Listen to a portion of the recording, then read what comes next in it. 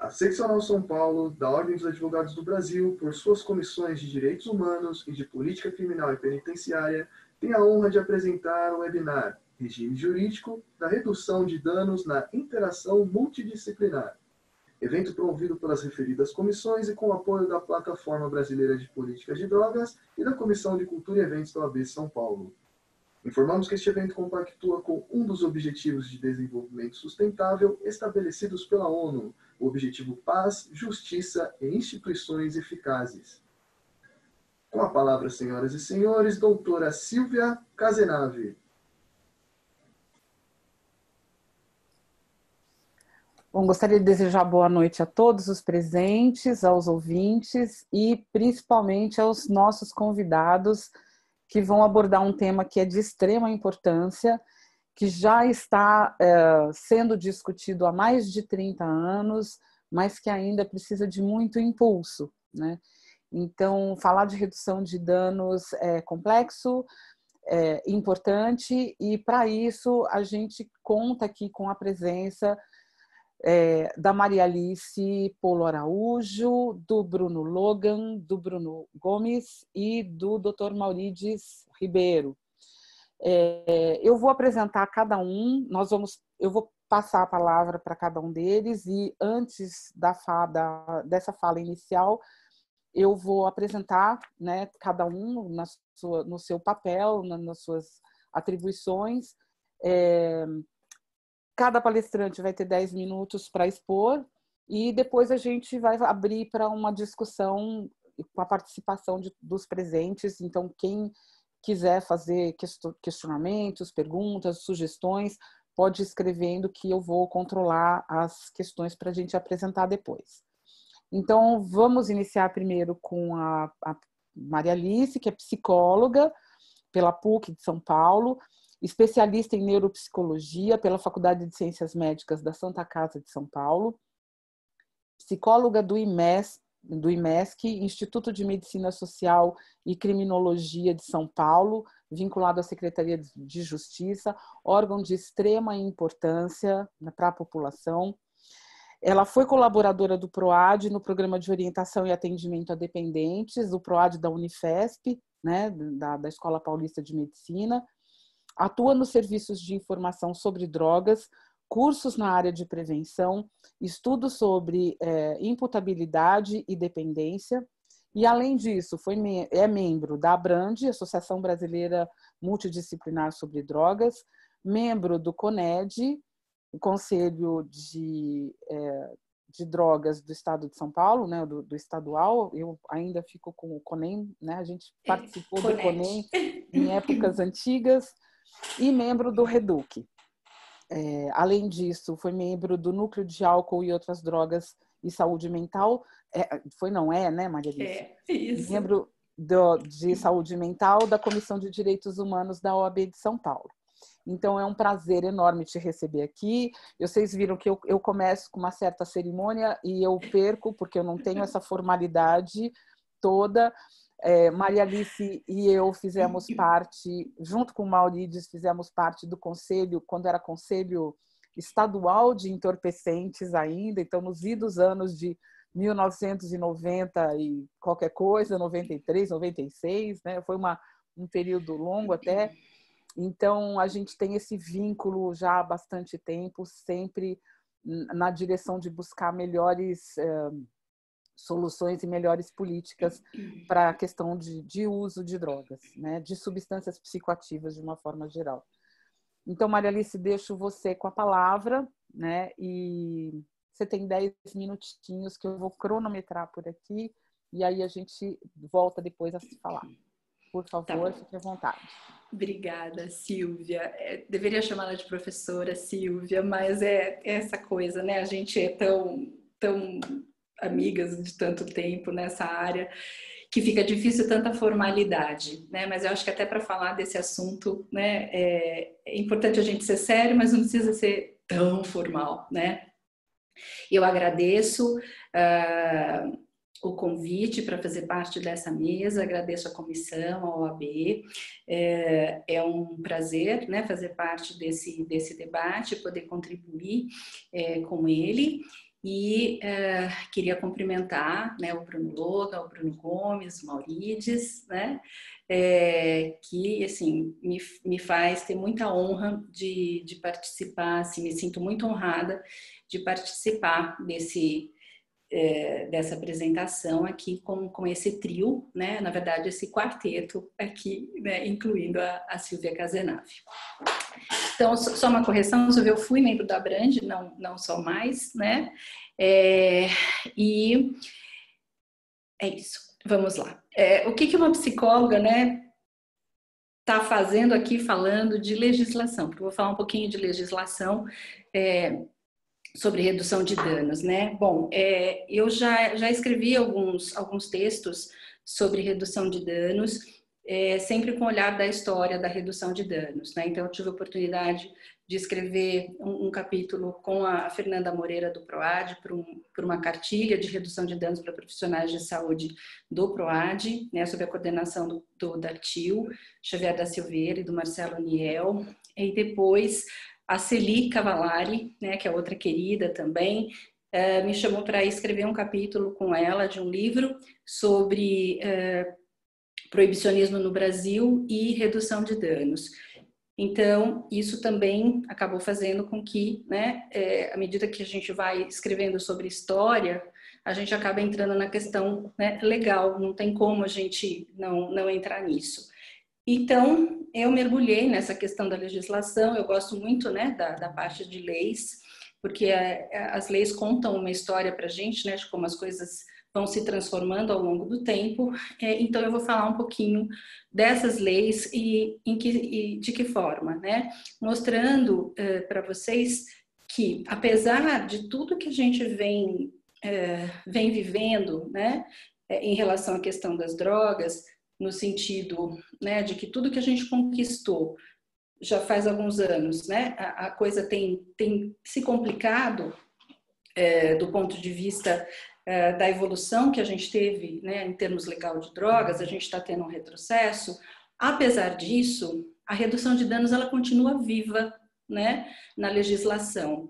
E por mais que a gente não esteja satisfeito com o andar da carruagem, né, a gente tem esses instrumentos legais, esses dispositivos legais para dizer, olha, a redução de danos está viva do ponto de vista legal e a gente pode sim trabalhar do ponto de vista da redução de danos, ainda que, né, a secretaria responsável por isso, né, lá em Brasília, tenha todo um olhar, né, para a questão das drogas que não orna, né, com a redução de danos.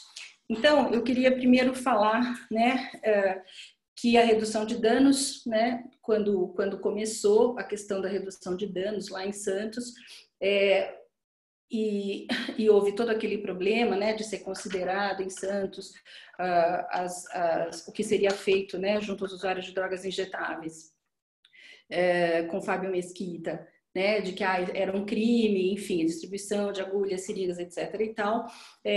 O primeiro dispositivo utilizado foi o artigo 196 da Constituição Federal, né, que diz que a saúde é dever de todos e do Estado, né, garantido, a saúde, né, garantida mediante políticas sociais e econômicas que visem a redução do risco da doença e outros agravos. Então, a redução de danos já está presente aí, ou seja, ela, independente de qualquer outra lei na área de drogas, né, de qualquer dispositivo legal, a gente tem esse dispositivo que é maior de todos, né? Depois, em 2002, a gente teve o decreto 4345, que instituiu a Política Nacional de Drogas no Brasil. Nesse decreto continha, né, um item específico sobre redução de danos e risco à saúde. E ele era constituído por 5 diretrizes. Porém, né, esse decreto ele foi revogado por um decreto de 2019, o 9761, que aprovou a nova política de drogas. Depois eu vou falar um pouquinho desse decreto. Porque apesar de não ter mais esse item específico sobre redução de danos sociais à saúde, a redução de danos ainda consta lá, neste decreto novo. Depois veio a resolução 03 do CONAD, né, do Conselho Nacional de Política sobre Drogas, que aprovou a Política Nacional sobre Drogas. E ele continha um item de redução de danos sociais à saúde com 16 diretrizes, nessa época em 2005. Porém, né, essa resolução, nós tínhamos entendido, a princípio, né, quando a gente estava escrevendo o capítulo, eu e a Celi, que ela estava em vigor, e depois a gente apresentou isso para a Comissão, né, de Direitos Humanos, o Núcleo de Drogas, e a discussão foi, bom, a gente parte do pressuposto que resolução ela está abaixo de decreto e que, portanto, uma vez que veio o novo decreto da política de drogas, essa resolução por si só já estaria revogada. Só que a gente estava enganado, ela estava em vigor, né, até que alguém deve ter escutado que a gente comentou sobre isso, e ela foi revogada por uma resolução agora em 2020, né, pela resolução 15.7 de 2020. Portanto, essas 16 diretrizes de RD na Política Nacional de Drogas não existe mais. Em seguida, em 2006, a gente teve então a nova lei, né, sobre drogas, a 11.343, que substituiu a antiga, né, lei que vinha desde 1976. E então é onde a gente pode dizer que legalmente mesmo, dentro do ponto de vista da lei sobre drogas, a redução de danos apareceu, né? E a redução de danos ela foi citada, ela está contemplada em 4 artigos dessa lei, sendo que 2 deles é onde ela está mais, né, visível, que é o artigo 20 e o artigo 22, inciso 3º. Eu vou ler aqui para vocês. O artigo 20 fala: constituem atividades de atenção ao usuário independente de drogas e respectivos familiares, para efeitos dessa lei, aquelas que visem a melhoria da qualidade de vida e a redução dos riscos e dos danos associados ao uso de drogas. E no artigo 22 fala: as atividades de atenção e as de reinserção social do usuário e do dependente de drogas e respectivos familiares devem observar os seguintes princípios e diretrizes. Aí nós temos o inciso 3º, que diz: definição de projeto terapêutico individualizado, orientado para a inclusão social e para a redução de riscos e de danos sociais e à saúde. Então, apesar de, em 2019, ter sido publicada uma outra lei, a 13.840, alterando esta lei 11.343, esses 2 artigos, mais o 18 e o 19, se mantiveram exatamente do mesmo jeito, né? Então, a redução de danos está ali, né, na lei de drogas. Depois, em 2007, tivemos o decreto 6117, que aprovou a Política Nacional sobre Álcool, né? E em 3 das 20 diretrizes dessa política, a redução de danos está contemplada. E nós não encontramos nenhum outro dispositivo legal que tenha revogado esse decreto. Então, esse decreto 6117, ele continua em vigor, tá? E a redução de danos está ali. Depois, né, em 2018, que aí de 2017 para cá, né, começou esse desmonte todo da política de drogas, para né, uma construção para um outro caminho, né? E essa resolução de 2018, a resolução 1, né, ela aprova as diretrizes para o realinhamento e fortalecimento da política nacional sobre drogas. E fala sobre as premissas básicas. E tem, então, uma dessas premissas, que é do inciso 3º do artigo, né? Artigo 1º, inciso 3º, que fala que os programas, projetos e ações no contexto da Política Nacional sobre Drogas devem considerar em sua estruturação iniciativas de ampliação e reorganização da rede de cuidados, acolhimento e suportes sociais, conceitualmente orientadas para a prevenção e mobilização social, promoção de saúde, promoção da abstinência, suporte social e redução dos riscos sociais e a saúde e danos decorrentes. Depois tivemos uma nota técnica do Ministério da Saúde, né, a respeito desta resolução de 2018, onde também essa nota técnica fala, né, das principais mudanças decorrentes desta resolução, e entre elas fala exatamente, novamente, deste inciso 3º que eu li para vocês.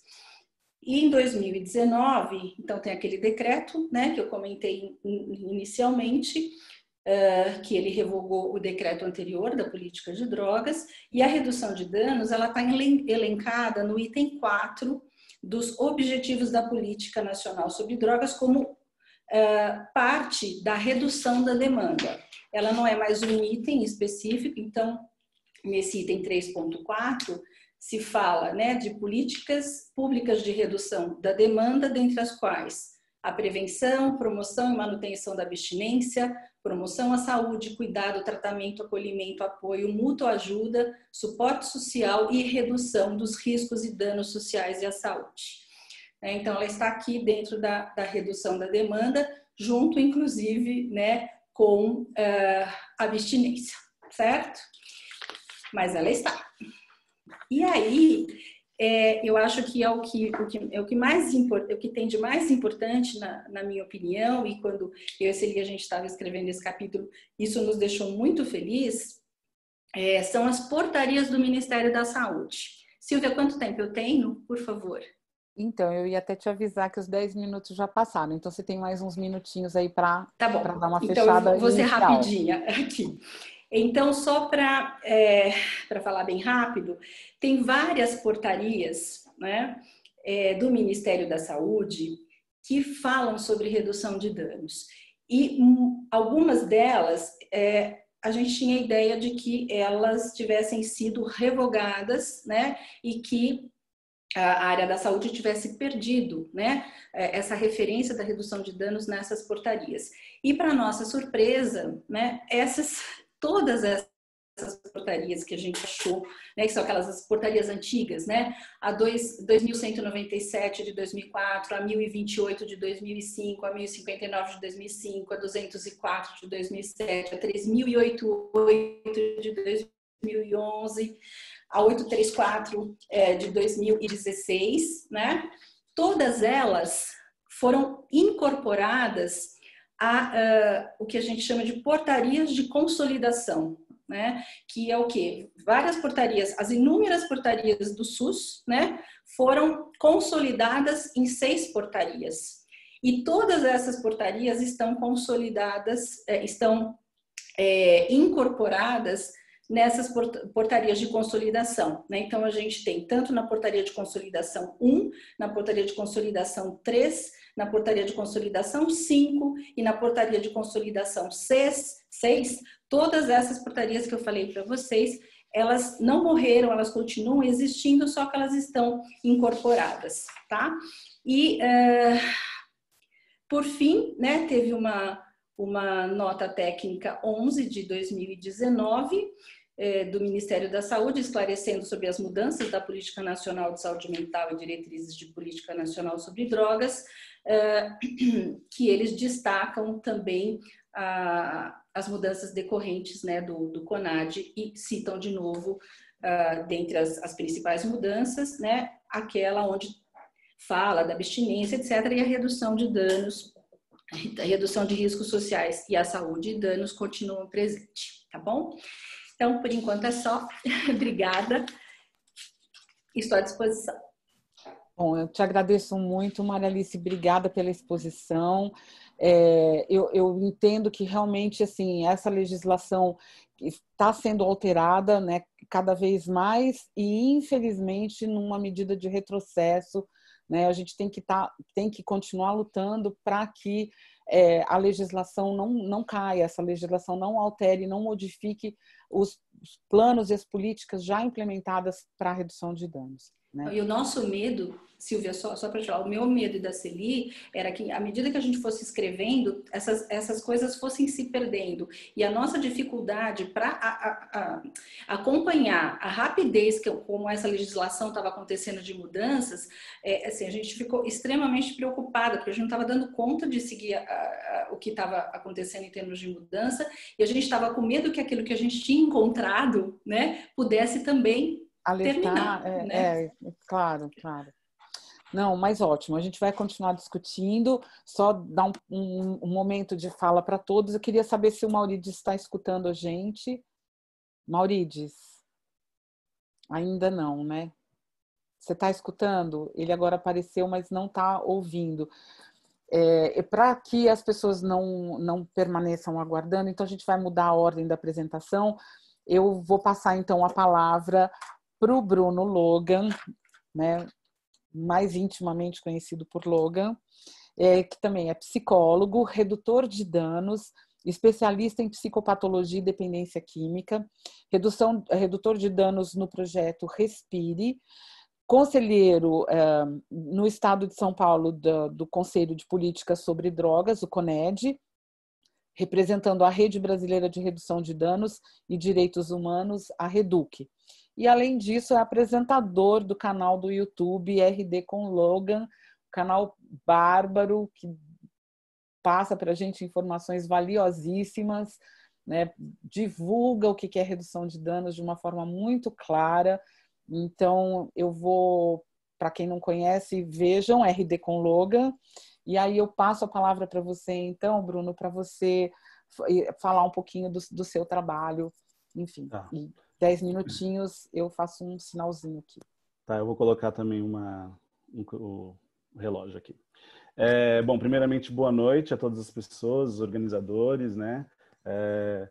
A OAB, a mesa, todas as pessoas que estão participando. Eu vou pedir licença aqui para poder falar um pouco sobre legislação, que é muito estranho, né? Eu compartilho com a Maria Alice, né? Como é difícil para um psicólogo falar sobre legislação, é difícil. Mas vou tentar aqui. Eu vou compartilhar a tela para uma breve apresentação. Vocês estão vendo? Ok, então vamos lá.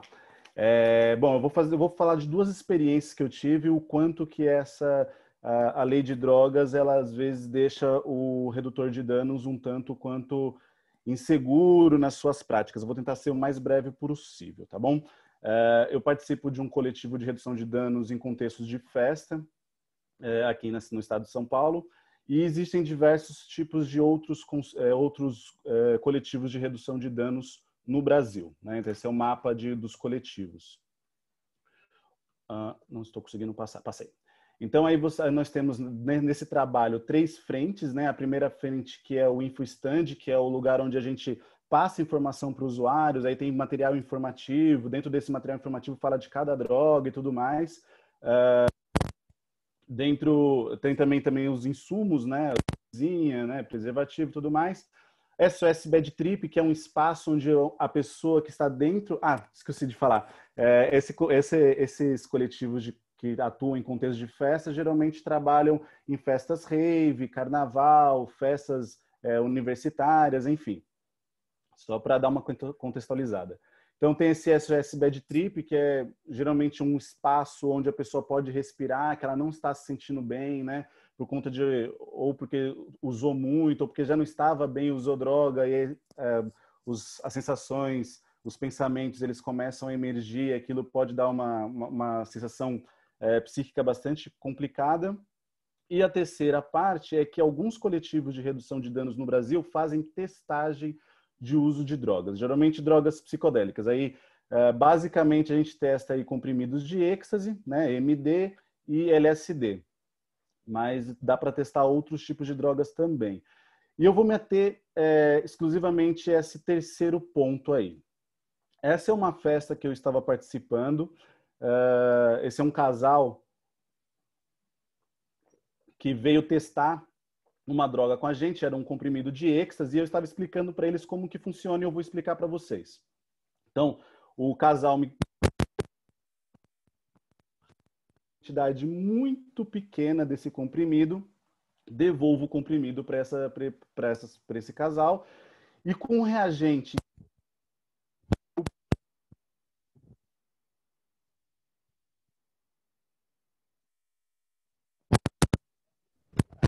Bruno, a gente não está te ouvindo direito, tá interrompendo. Eu não sei se é só para mim. Tá dando um mau contato aí no seu fone, eu acho, Logan. Que às vezes vem, às vezes Vocês querem cai que eu de novo. tire? Eu vou Aí, tirar. ó, agora eu te escutei.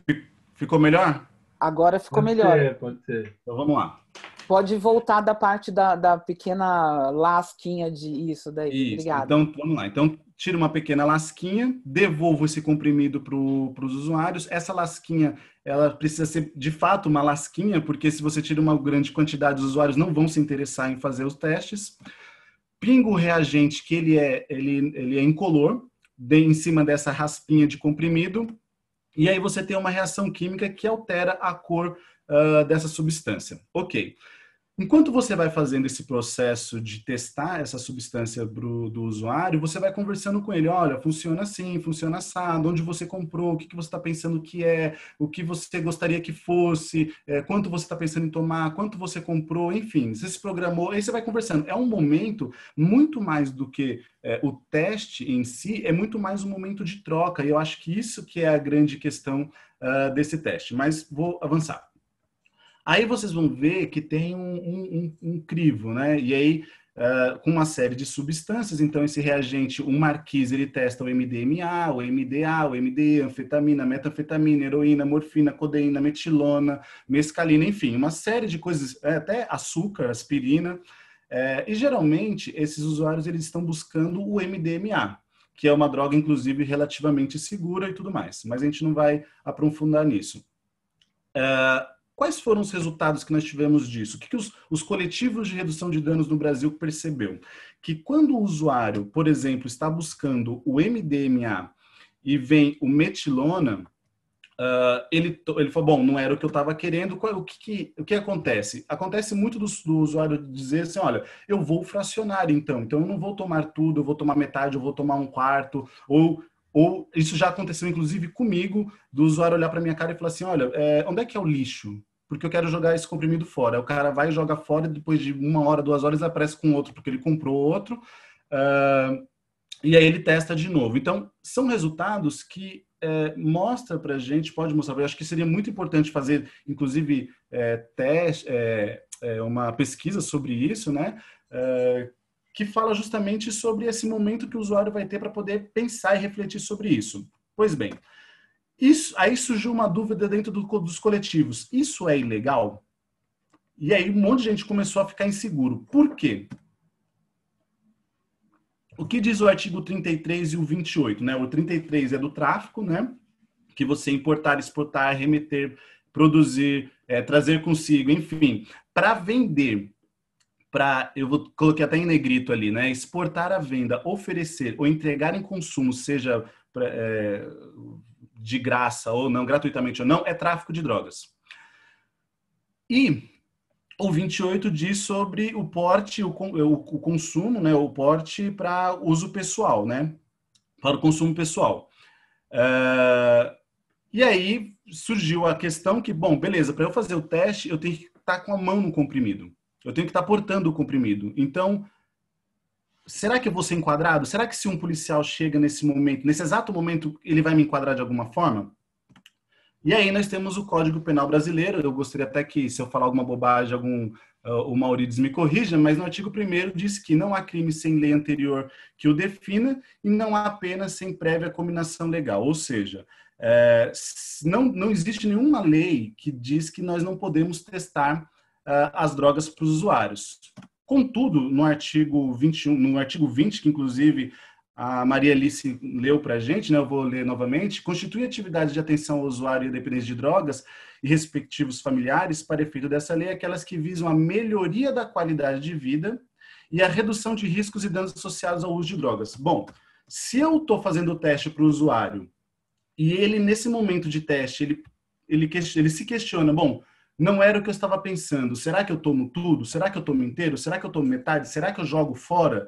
Eu acho que isso é uma informação que eu estou passando para o usuário e é uma forma de melhorar a qualidade de vida dele, né? E passar informação e tudo mais. Bom, então isso passou. E aí comecei a pensar muito sobre essa fala de hoje, e eu comecei, bom, beleza, mas a gente está falando sobre uma situação muito privilegiada, né, onde as pessoas que vão nessas festas têm algum tipo de privilégio e tudo mais, seja financeiro, enfim. E aí eu comecei a pensar na ação que eu faço no CAPS AD, no trabalho que eu faço dentro de um CAPS AD, e dentro desse CAPS AD a gente também faz ação de rua. Nesse trabalho de rua a gente distribui alguns insumos, né? Como os testes, ele também serve muito mais para poder abrir um diálogo com o usuário e tudo mais. E nessa ação, agora, em meio à pandemia, a gente está disponibilizando máscaras, álcool em gel, preservativos. A gente pendura também água próximos às cenas de uso, né? Água, sabão e tudo mais. E aí tem esses momentos de troca com os usuários. Nesses momentos de trocas, você vai conseguindo estabelecer relação com essas pessoas e você vai conversando com elas. Elas, inclusive, permitem até que a gente toque nos cachimbos, porque o cachimbo é uma coisa muito pessoal. Tem muitos livros interessantes, muitos textos interessantes que falam sobre isso, né? E aí a gente entra nessa outra situação. Eu fiquei me perguntando, e se o usuário de drogas chega para mim dentro do CAPS ou num trabalho de rua e fala assim, eu acho que seria uma situação muito incomum, mas é possível de acontecer. Ele fala para mim, assim, olha, Bruno, eu quero parar de usar droga. E eu estou com droga aqui, seja legal ou ilegal. Acontece muito chegar pacientes dentro do CAPS AD com álcool, né? Com vinho, com cachaça, com aquela barrigudinha que eles chamam, né? Que é o corote. E se ele entrega para mim aquela garrafa, eu vou pegar. E se ele entrega uma droga que é tida como ilegal, e aí? Você pega? Você não pega? E eu joguei isso em alguns grupos, comecei a conversar com algumas pessoas e a conclusão que eu tenho para poder finalizar a minha fala é que muitos redutores de danos que eu conversei, quase todos, se sentiam extremamente inseguro se um usuário de crack chegasse para ele e falasse assim, olha, eu quero parar de usar droga agora, eu gostaria que você pegasse essa pedra de crack que eu tenho e jogasse fora. E muitos deles falavam assim, ó, não pego, eu não posso pegar, porque senão eu posso ser preso, se acontece se o policial me aparece ali, enfim. A sensação que eu tive conversando com os pares, né, com os redutores de danos que eu conheço, é que a lei de drogas no Brasil, ela dá pouca segurança para o trabalho que a gente faz. E eu acho que era isso. Bom, vou finalizar minha fala aqui. Espero que eu tenha levantado alguma pulga atrás da orelha e a gente pode ir trocando depois, tá bom? É isso. Obrigado. Obrigada, Bruno. Eu sempre acho ótimo as apresentações que você faz.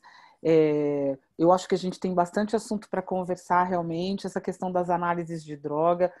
A gente conhece grupos que estão buscando melhorar um pouco as análises para dar resultados um pouco mais precisos, né? Então, eu acho super importante a gente discutir essa parte, e isso que você apresenta em relação à dificuldade que o redutor de danos tem, são coisas que, por exemplo, às vezes a gente não pensa que acontece. Quem não vive o dia a dia não visualiza esse tipo de situação, né? Então, eu acho muito importante mesmo que você tenha trazido isso para a gente discutir e pensar que caminhos nós teríamos para solucionar essas questões, né? Então, muito obrigada mais uma vez pela sua fala e vamos continuar conversando aqui, né?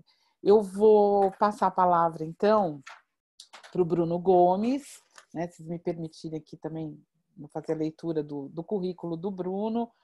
O Bruno é psicólogo, mestre em saúde pública, doutorando em saúde coletiva pela Unicamp, trabalhou por 12 anos na Cracolândia, em São Paulo, na perspectiva de redução de danos, pelo Edley, né? Desde 2010, trabalha no desenvolvimento de estratégias de terapia em conjunção com a ayahuasca e ibogaína, e pesquisa o uso de ibogaína no mercado de clínicas no Brasil. Ou seja, tudo muito interessante. Bruno, estou querendo muito te ouvir falar. Por favor, seu tempo aí de fala. Tá. Bem, boa noite, pessoal. Boa noite aí para a Maria Alice, para a Silvia, para o Maurício, que eu não sei se está com a gente ou não aí, para o Logan. Tomara que o Maurício apareça, né? Porque senão somos 3 psicólogos aqui falando, né? Cada um tentando falar daí dessa conjunção jurídica. mas daí tomara que ele venha para salvar a gente aí. E agradecer ao AB e o Constantino pelo convite, né? Bem, eu queria começar a minha fala, eu acho que de alguma forma eu acho interessante, né? Eu acho que a Maria Alice trazendo na fala dela aí, de alguma forma como a RD não está morta na legislação, né? Por mais que essa tenha sido uma ameaça e tal, existe ali, a gente consegue encontrar em portarias, em leis e tal. E ao mesmo tempo o Logan ele trazendo aí dos riscos, né, ligados aí na prática dos riscos, né, de qualquer sanção legal, de qualquer repressão que possam dar aí, né, no trabalho e tal. E bem, digamos que eu sou de uma geração, acho que um pouco antes do Logan, né? Eu sabe, há um pouco tempo aí. Quando eu comecei a trabalhar com redução de danos no Edley, em 2004, a gente carregava a lei no bolso, né? Tinha a lei dobradinha lá para você, caso você fosse parado, você mostrasse a lei para no debate ali com o policial, convencer o cara a não levar para delegacia, não apreender seus insumos e tal, né? Então, eu acho que assim, de alguma forma, eu acho que o Logan vai trazendo aí riscos, tal, que é isso, estavam presentes, estão presentes aí, né? E se a gente for pensar o começo mesmo da redução de danos aqui no Brasil, esse começo ele também foi bem turbulento nessa questão, né? Algumas ações, eu lembro que uma ação do PROAD que foi começar, né? Daí colocaram lá, não sei se liminar, né? Não sei esses termos muito, mas uma liminar, daí eles não puderam fazer o trabalho, tal, não podiam distribuir o material, proibiram, daí eles fizeram oficina de lavagem de insumos, né, com hipoclorito e tal. Eu acho que esse é só um dos exemplos, né, de barrarem aí, tentar embarrar juridicamente um trabalho e tal. E eu acho que é isso. A gente teve aí, né, uma onda, um desenvolvimento da redução de danos, né, de um desenvolvimento de práticas no Brasil, né, que acho que começaram muito ameaçadas, começaram sendo cerceadas e tal. E eu acho que é interessante assim ver que a gente vê um movimento que daí quando se consegue uma segurança jurídica ali, digamos, né, que tem a lei lá do Paulo Teixeira, a questão de seringa e tal. Daí o fenômeno do uso de drogas ele tinha mudado, e daí já, o pessoal já nem estava precisando mais tanto de seringa, precisava de outra coisa, precisava também de cachimbo tal, né? Quer dizer, eu vou vendo que a gente vai tendo, então, esse desenvolvimento das práticas, né, de cuidado tal, e um pouco, vindo um pouco atrás essas tentativas de dar essa segurança, esse suporte, essa sustentação jurídica, né? Eu acho que, claro, que eu acho que toda a estrutura de leis não é só para isso, para dar essa segurança, né? Também promove formas né? Eu acho que de equipamentos, formas específicas de trabalho de redução de danos, tal. Mas eu acho que a gente é isso, né? Pelo menos acho que na minha cabeça me vem mais essa questão da proteção jurídica, principalmente pelo momento que a gente está vivendo agora, né? Eu acho que a gente teve aí um tempo esse desenvolvimento aí eu acho que até, né, um consultório na rua, né? Eu acho que a ideia também dos CAPs AD e tal, tanto da redução de danos como sendo a questão central ali de um dispositivo, mas também portarias que norteassem as ações de outros dispositivos para que aquilo estivesse presente de diversas formas ali na rede, né? E daí eu acho que isso foi sendo feito no passar dos anos, dos governos que teve aí. E daí eu acho que também não é por nada, né, que a gente ainda consegue encontrar nas leis, né, em portarias, ainda a redução de danos, porque ela foi sendo imbricada, né, em vários outros equipamentos, em vários dispositivos e tal, na atenção básica e tal, né? Eu acho que na saúde isso aconteceu bastante, mas já acho que a gente via isso também para outras áreas. E que eu acho que isso tem muito a ver também com a forma como a gente acredita que o trabalho em relação a drogas deve ser feito, né? De uma perspectiva transdisciplinar, transversal também, né? Entre as várias, né? Intersetorial, tal. Então é isso, a gente teve essa construção por um tempo e de repente o governo que busca destruir, né? Eu acho que assim, o principal projeto de desconstrução, né, de portarias, de estruturas de fiscalização, não assume uma proposta, né, fala que está mantendo uma coisa que não está mantendo e vai implementando outra ao mesmo tempo, né? Então, de jeito bem hipócrita, assim, que vai escamoteando essas mudanças, mas o fato é que a gente está vendo muita coisa sendo desmontada, né? Muita coisa, mais que está ali na lei, a gente vai vendo muita coisa sendo desmontada e tal. Então, eu vou muito vendo que vai tendo esse movimento aí, né, da redução de danos. Eu acho que eu sempre gosto de lembrar como a redução de danos ela nasce. Acho que assim, a gente tem lá, acho que até há pouco tempo o Logan estava apresentando o relatório Rollers, que está na década de 20, em que se começa a se prescrever, se permite prescrever heroína e opioides e tal. Mas eu entendo, assim, para mim, a redução de danos, como a gente entende, assim, né, ela nasce principalmente a partir daquela ação do James Bond, né, na Holanda e tal, que tem a ver com essa ação, que é uma ação direta, promovida por usuários, para tentar lidar com uma questão prática ali, que está sendo vista entre eles, mas que não está sendo ainda vista pelo governo, pelas políticas e tal, né? E eu gosto de voltar para isso, porque eu acho que tem ali uma questão de cuidado, de ação direta, de assistência ao outro, né? Mas que é feita a partir da perspectiva de usuário, de uma perspectiva muito pragmática, tal, né? E eu sinto que, de alguma forma, assim, a redução de danos ela nasce desse jeito, né? A partir de um ativismo, mas também não é só um ativismo de um discurso, tem a ver com uma prática, de um desenvolvimento de práticas, de estratégias de cuidado e tal, e que isso vai continuar existindo, né? Não tem como morrer, né? Então, eu acho que, assim, de alguma forma, frente a todos esses ataques, assim, a gente vai vendo que a redução de danos vai se fragilizando nessa perspectiva mais profissional, mais enquanto dispositivos, né, de Estado, tal, e que é muito ruim isso, porque a gente vai vendo a destruição de muita coisa, né? Eu acho que tanto de cuidados individuais, a gente vai vendo os projetos de cuidado das pessoas, tal, uma rede sendo desestruturada, então cada vez a gente vai tendo menos possibilidades das já parcas que tinha para oferecer e tal. Mas acho que um dano muito grande é essa destruição das práticas que foram e vão sendo desenvolvidas, porque para mim a redução de danos ela tem muito a ver com práticas, né? O desenvolvimento de práticas, você se defrontar com problemas ali, o cara com o pé, perdão a palavra, fudido ali, sabe, apodrecendo, e você pensa o que você vai fazer, né? Eu acho que passa por questões muito complexas, assim, né? E ao mesmo tempo é isso, né? Então a gente vai tendo essas práticas sendo desenvolvidas e frente a tudo isso, né?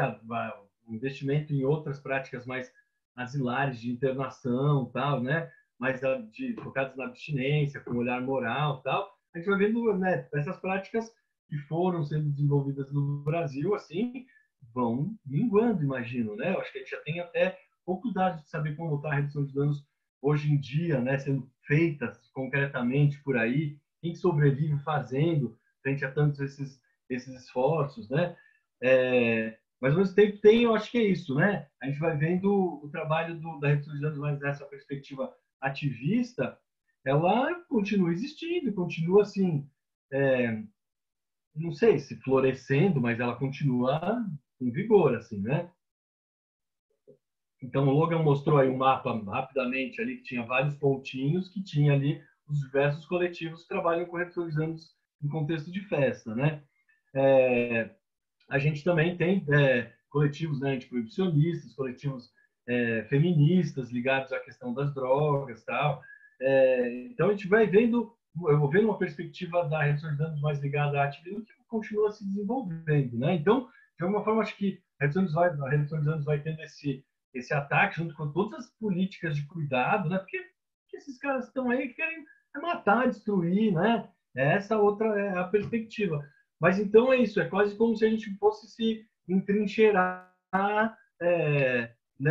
nesse ponto mais originário da redução de danos e ao mesmo tempo poder ainda identificar aonde que a redução de danos está escorada ainda nas questões jurídicas, aí nas portarias, nas leis, né? Para poder defender o que ainda tem lá, Porque é isso, né? A gente tem que ver o que vai fazer quando esses caras passarem, né? Como a gente vai reconstruir, reorganizar, porque o que está sendo montado não oferece cuidado efetivo, porque já não oferecia, né? E é exatamente por isso que a redução de danos vai se desenvolvendo por aí, porque as pessoas estão precisando de cuidado e vão desenvolvendo um cuidado ali, né? Então é isso. Acho que minha fala vai mais nessa direção, assim, para a gente poder pensar essa fronteira entre a redução de danos em forma de cuidado e ativismo, né? As questões de leis, de portarias, redução de danos do Estado, mais institucionalizada de redução de danos quanto uma perspectiva de ação direta, tal, né? Para alimentar o nosso debate. E, por enquanto é isso. Bruno, eu te agradeço muito a participação, a sua fala, apesar de que eu não sei se eu fico animada ou desanimada de te ouvir falar, né? Porque ao mesmo tempo que eu concordo com você que redução de danos é uma coisa que vai continuar acontecendo por si só, assim, ouvir sobre essa destruição toda, né? De uma política que, na verdade, estava crescendo, né, nos últimos anos e que tinha tudo para se fortalecer, de repente ver esse retrocesso todo realmente é desanimador, né? Mas eu concordo realmente que tem um lado que vai continuar existindo, as pessoas vão continuar cuidando, né, dos usuários problemáticos, enfim. Eu acho que tem uma coisa que talvez a gente precisasse pensar também, é que a gente trabalha muito a questão da redução de danos para drogas ilícitas, e algumas coisas a gente consegue avançar quando a gente fala de drogas lícitas, e talvez a gente precisasse discutir isso um pouquinho também. Bom, para a gente continuar a discussão, o Maurides tinha que falar, mas eu acho que ele ainda não está aqui. Silvia, se precisar, eu posso suprir. Tá, vamos... Então, a gente tem os 10 minutinhos aí para abordar essa parte... enfim, que o Maurides ia falar, mas de legislação também. Na verdade, até colocando, ele ia falar primeiro porque ele ia colocar um pouco da questão do histórico, como se desenvolveu a redução de danos, e a gente tinha uma discussão que se redução de danos é uma política de cuidado com as pessoas, né, que é como eu costumo definir. Outro dia eu tive um questionamento de que era uma estratégia, mas não era uma política. Então, essa discussão seria legal a gente travar aqui também, né? O que é, no final, redução de danos. Então, Constantin, se o Maurides não conseguiu entrar, se você quiser se manifestar, falar alguma coisa, fica à vontade. A gente vai ter o tempinho também. Bom, gente, boa noite. Não estava programada a minha participação, mas, enfim, enquanto coordenador aí da política de drogas da Comissão de Política Criminal e enquanto advogado aqui, eu supro essa falta aí do Dr. Maurides. Primeiro, para lembrar que, enfim, eu tratei, en passant, da redução de danos em minha tese de doutoramento. Então, eu vou aqui, meio que de improviso, tentar lembrar algumas ideias, né? Bom, a redução de danos ela pode ser compreendida como política pública, né? Pelo artigo 196 da Constituição Federal, quando utiliza a expressão redução de outros agravos, né? Ela também pode ser inferida da Lei de Drogas, como já foi mencionado, quando fala no artigo 19 em retardamento do uso, né? Ela também menciona a adoção de estratégias preventivas diferenciadas e ao mencionar também a expressão de redução de riscos e dos danos associados ao uso de drogas, né? E aí a gente tem a lei do Sistema Único de Assistência Social, né? No artigo 6º, que também menciona a prevenção das situações de risco e vulnerabilidade social. Então, também haveria aí uma possibilidade interpretativa por meio do regramento da Lei de Assistência Social, né? Foi mencionado aí pelo Bruno que o Estado de São Paulo tem uma lei estadual, que é a Lei Estadual 12.258 de 2006, né, que dispõe sobre os direitos fundamentais dos usuários de drogas, né, que segue em vigor, e aí cabe aos órgãos do governo estadual estabelecer políticas de prevenção, cuidados, tratamento e reinserção dos usuários de modo a articular os diferentes campos da saúde, educação, juventude, família, previdência, justiça e emprego, e estimular e promover atividades públicas e privadas de forma a prover as condições indispensáveis à garantia do pleno atendimento e acesso igualitário dos usuários de drogas aos serviços e ações das áreas de saúde. Quer dizer, aí está dizendo um princípio que também é de direito internacional de direitos humanos, que é a não discriminação nos serviços de saúde, né? E a não discriminação nos serviços em geral, né? Recentemente nós também passamos uma lei aqui na Assembleia Estadual, que é a Lei Estadual 17.183 de 2019, em seu artigo 3º também traz no inciso 3º a integração e a intersetorialidade e a regionalização das ações e a transparência das informações entre poder público, entidades não governamentais e sociedade civil, né? Quer dizer, em tese, a gente deveria ter uma integração, uma intersetorialidade, né? Enfim, isso previsto aí como diretriz, né, da política estadual de drogas aqui no estado de São Paulo, né? Também, enfim, são apenas algumas pinceladas que eu consigo aqui coletar de última hora, né? E apenas então para tentar de algum modo suprir a fala do colega, que certamente é um dos maiores especialistas no tema, né? E aí, com relação a essa discussão conceitual, né? Redução de danos também já foi referida em documentos da Organização dos Estados Americanos, né? Normalmente é considerada como uma estratégia, né? Voltada para a saúde pública e para os direitos humanos, né? E isso era assim prevista na nossa política nacional de drogas, né? Pode ser compreendida como um programa governamental exercido por meio de servidores ou por meio de parceria com entidades da sociedade civil, ou também pode ser compreendido como uma estratégia clínica para a promoção de práticas de autocuidado e prevenção de transmissão de doenças e outros agravos, né? Aqui é a definição do Ornelas, né? É claro que algumas condutas, né, como por exemplo a chamada terapia de substituição, né, que existe em outros países, exigiria uma alteração da lei de drogas para garantir maior segurança. Mas do ponto de vista dos direitos fundamentais, é preciso dizer que a liberdade de profissão é um direito fundamental, né? Então, é preciso uma advocacia, é preciso uma defesa desses profissionais que estão atuando na área da psicologia, na área da assistência social, no âmbito da liberdade profissional, né? Quer dizer, o próprio Conselho de Psicologia poderia emitir uma resolução de regulamentação nessa área, né?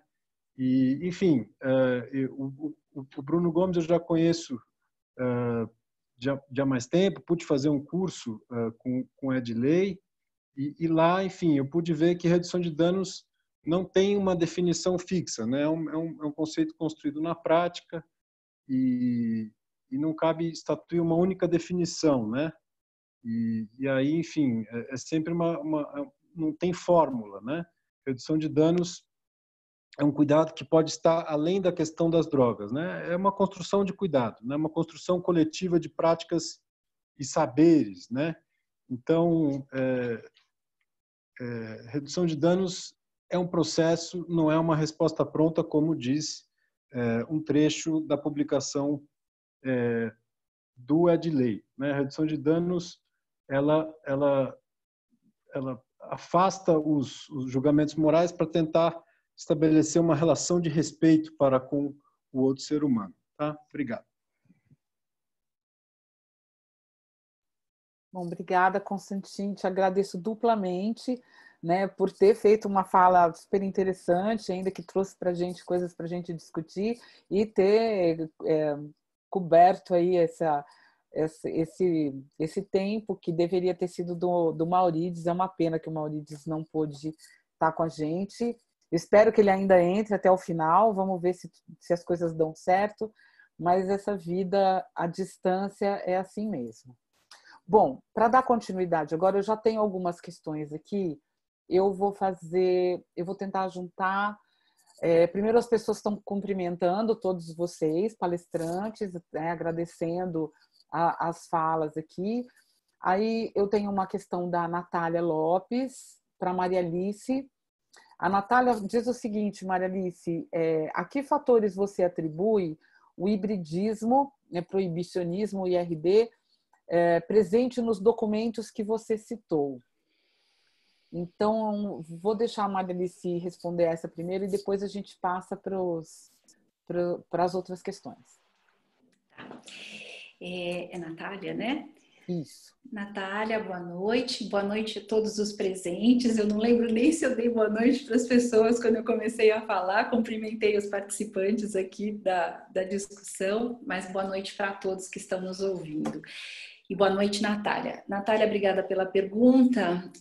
A sua pergunta, eu sim, vou tentar respondê-la, né? A questão de drogas, né? A política de drogas é uma questão extremamente complexa no nosso país, né?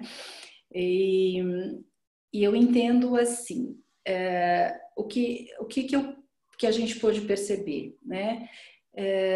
Que embora exista um movimento, né, no sentido de retrocesso, onde a abstinência acaba sendo uma meta a ser atingida, onde as comunidades terapêuticas entram como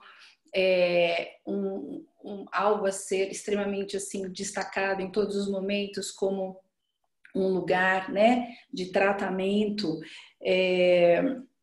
ao mesmo tempo, né, eles não conseguiram derrubar a redução de danos, porque a redução de danos ela se construiu, né, ao longo do tempo, completou 30 anos, e ela se estabeleceu de alguma forma, apesar de haver uma resistência por parte, né, do novo governo, no sentido deste retrocesso.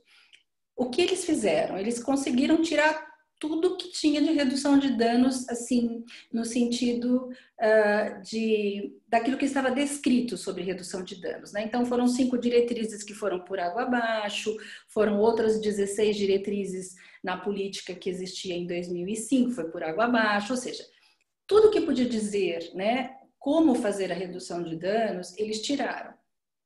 Porém, eles mantiveram, né, escrito de alguma forma, né, a redução dos riscos e dos danos. Eles citam isso em todos esses dispositivos legais que eu falei, principalmente esses da presidência, né, e do CONAD. Como é que eu percebo isso? O que eles puderam fazer em termos de legislação, de presidência e CONAD, eles limparam o que eles puderam limpar. Mas é quase que impossível você tirar a coisa da redução dos riscos e dos danos, porque isso tem a ver com o cuidado, né, ao usuário. E para quem? Ao dependente, ao usuário, à família. E para quem diz, né, que vai ter um projeto terapêutico de acordo com as necessidades da pessoa, né? Que vai fazer criar e elaborar um modelo terapêutico que seja, que responda, né? Que vá ao encontro daquilo que aquela pessoa se identifica ou ela precisa, não tem como você tirar a redução de danos, porque a redução de danos é isso, né? A redução de danos é você olhar para a necessidade daquela pessoa. E o que eu acho importante é que essa parte do proibicionismo, junto com a redução de danos, a gente vê na lei, né? Na lei e em tudo que veio de novo aí com essas leis e decretos recentes. Porque ali se acrescentou, eles falam até aqui, posição contrária à legalização de drogas, né? A questão do paciente permanecer abstinente, apoio aos pacientes familiares em articulação com grupos, associações e entidades da sociedade civil, incluindo as comunidades terapêuticas. Então, o que eu percebo é que a gente conseguiu incluir a redução de danos nessa história. E eles agora aproveitaram e incluíram o que faltava, né? Que era exatamente esse lado mais... que jeito que eu vou chamar isso, né? Esse lado mais repressor, esse lado mais... não sei que palavra usar, mas eu acho que vocês devem estar entendendo, né? O que eu estou querendo dizer, como eu estou querendo me expressar. Porém, isso a gente não vê nas portarias do Ministério da Saúde, as portarias do Ministério da Saúde, e isso que me deixa muito feliz. Eu acho que é nisso que os redutores de danos, que os CAPS-AD, né, que todas as instituições da saúde que trabalham, né, com álcool e drogas, tem que se respaldar, porque essas portarias, elas continuam existindo, e ali não está escrito sobre abstinência, ali não está escrito sobre de ir contra a legalização, né? Na RAPS entrou a comunidade terapêutica, porém, né, está lá falando dos kits de redução de danos, está lá falando de fomento aos CAPs, da redução de danos, então é nisso que a gente tem que se pegar. E esse olhar proibicionista a gente não vê na área da saúde, né? E eu espero que isso se mantenha. E eu espero que a gente está falando disso tudo não leve o Ministério da Saúde a tirar todas essas portarias das portarias de consolidação. Eu espero ter respondido sua pergunta, Natália. Marilice, obrigada. Gente, eu só inverter aqui a ordem das perguntas para ir na sequência da apresentação. Então, aqui um anônimo que perguntou, se dirigiu ao Bruno e fez as seguintes perguntas. Nesses testes colorimétricos, vocês inferem com segurança a presença das substâncias? Quando o resultado não bate com nada da tabela, como vocês procedem? E há alguma orientação sobre as novas substâncias psicoativas? Acho que esse Bruno sou eu, né? Acho que achei que era também. Vamos lá.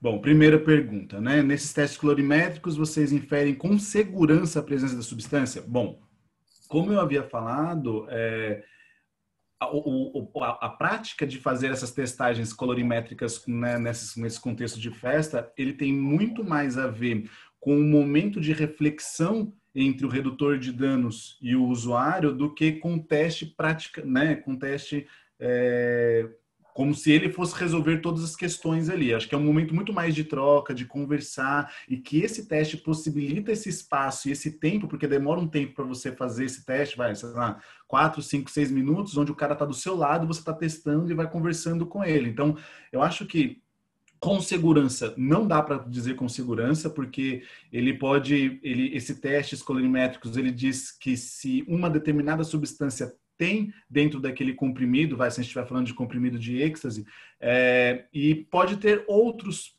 tantos substâncias ali misturadas, mas você pode dizer que tem ou não tem. Mas você não consegue dizer, por exemplo, a dosagem, né? Então, por exemplo, se o cara tiver um comprimido de êxtase, ele testa, ele quer que tenha MDMA, e de fato tem MDMA, você não pode dizer para ele que só tem MDMA, e você também não pode dizer para ele a dosagem. Então pode ser um comprimido com uma dosagem muito alta, e que se ele tomar inteiro, mesmo sendo MDMA, que é uma droga relativamente segura, que ele vai ter total segurança. Não, ele pode estar correndo risco também, mas é um momento ali de reflexão. Eu acho que é bastante interessante isso, né? A segunda questão que ele coloca é quando o resultado não bate, como na tabela, como que vocês procedem? Na verdade, não é apenas um reagente, são uma série de reagentes que você pode fazer diversos tipos de testes, aí você vai dizendo quais substâncias tem ali ou não. A grande questão é isso que eu estava dizendo, né? O teste, ele ajuda muito uma reflexão do sujeito. Por exemplo, se você chega lá e tem lá uma substância que é bastante perigosa, que é a PMA. Se você faz o teste e acusa que tem PMA, você fala, olha, tem essa substância aqui, essa substância é bastante perigosa. Então ele começa, né, o usuário a refletir sobre isso.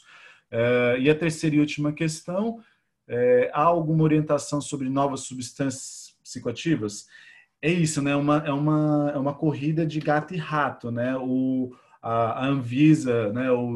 As organizações ou as instituições internacionais proíbem uma determinada substância, vem o químico e faz uma substância diferente, com essa ideia de evitar ser preso, né? Se a substância não estiver catalogada na Anvisa, ela não é crime você vender uma coisa que não está catalogada como algo proibido. Então, fica nessa briga de gato e rato, e quem acaba sendo prejudicado nessa situação é o usuário de droga, né? Que é por exemplo, uma substância que é relativamente segura, o LSD, a pessoa poderia estar muito bem tomando aquela substância e pode acabar tomando um N-bomb porque foi uma droga que surgiu por conta da proibição das drogas, né?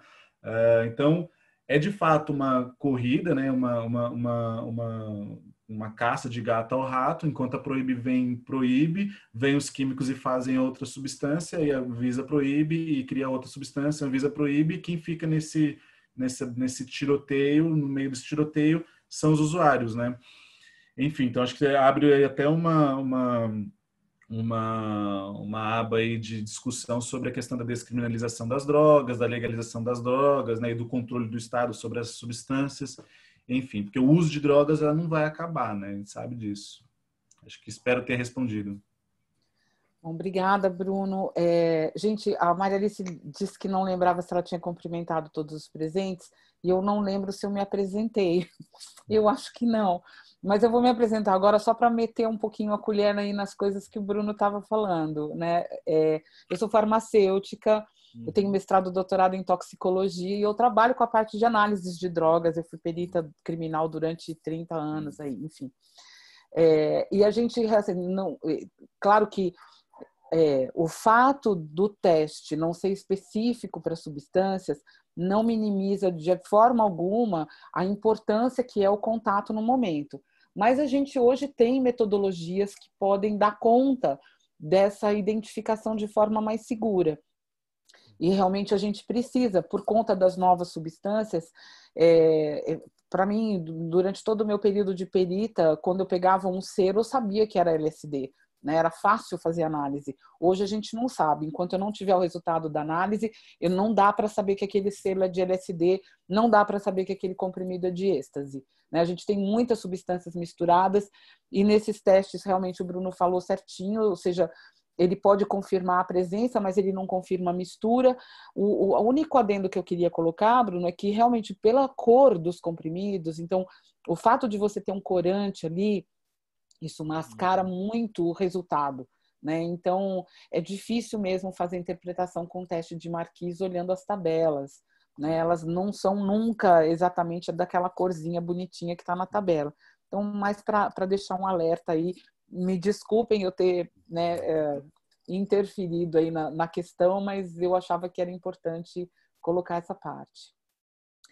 Bom, a gente tem uma questão aqui, agora eu vou na sequência, vamos ver para quem que é do Vitor Bessa. Vitor, querido amigo, né, acabou de escrever acabou de lançar um livro também, super legal que eu estou lendo. Bom, ele, voltando aqui para o assunto, ele pergunta: a partir da nova política de drogas de 2019, eu percebi um grande retrocesso no pensar nos serviços AD. Muitos até negando existir um cuidado baseado em redução de danos. Como se a nova lei de drogas legitimou uma postura conservadora dentro desses serviços. Como vocês entendem isso? Né? Ele não dirigiu para ninguém a pergunta, e eu vou aproveitar, então, colocar de uma pessoa que é anônima aqui, que eu acho que cabe a gente pensar nas duas, em que pese o posicionamento político do governo federal, é possível pensar governos estaduais e municipais como né, movimentos de resistência associados à sociedade civil? E aí a gente responde essa primeiro, e eu já passo uma para o Bruno Gomes, que é aqui da Alice Delgado, que fala sobre como a terapia psicodélica pode auxiliar no processo de reinserção do usuário, como relacionar a terapia psicodélica com redução de danos. Então, eu acho que primeiro a gente, né, responde as perguntas do Vitor e essa questão aqui dos governos estaduais e municipais, e depois o Bruno complementa a questão da Alice Delgado. Tá? Quem começa? Posso falar um pouquinho? Bruno, Logan, Bruno Gomes, querem falar? Posso falar um pouquinho? Então tá. Então, em relação à pergunta do Vitor, que é só essa que eu vou responder, a próxima eu deixo para vocês. Realmente, né, o discurso, não só na lei, né, tirando, como a gente pôde ver, né, que foram tirados todas as diretrizes que tinham a ver com redução de danos foram excluídas e foram os decretos que falavam disso, as resoluções que constavam isso foram revogadas. Então, realmente, houve um corte mesmo desse tipo de informação para se falar o mínimo possível sobre isso e realmente a gente entende isso como um retrocesso do ponto de vista que você tira todas as informações possíveis sobre a redução de danos para que ninguém se lembre dela.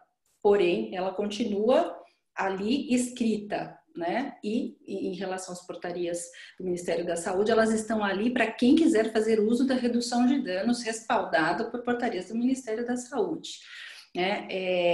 E realmente, assim, eu acho que mais do que a lei propriamente dita, o discurso verbal, né, do governo é o que mais está legitimando a postura conservadora, até mais do que a própria lei, porque na lei a gente tem todos os dispositivos falando da redução de danos, só que a gente deixa de ler os documentos, né, e se apega no discurso de quem fala contra a redução de danos, porque a propaganda, né, de boca, assim, é muito mais, ela tem mais efeito do que você olhar um papel, né, a gente está mais aberto para ouvir aquilo que o outro tem a dizer do que para a gente ler aquilo sobre o que a pessoa está falando.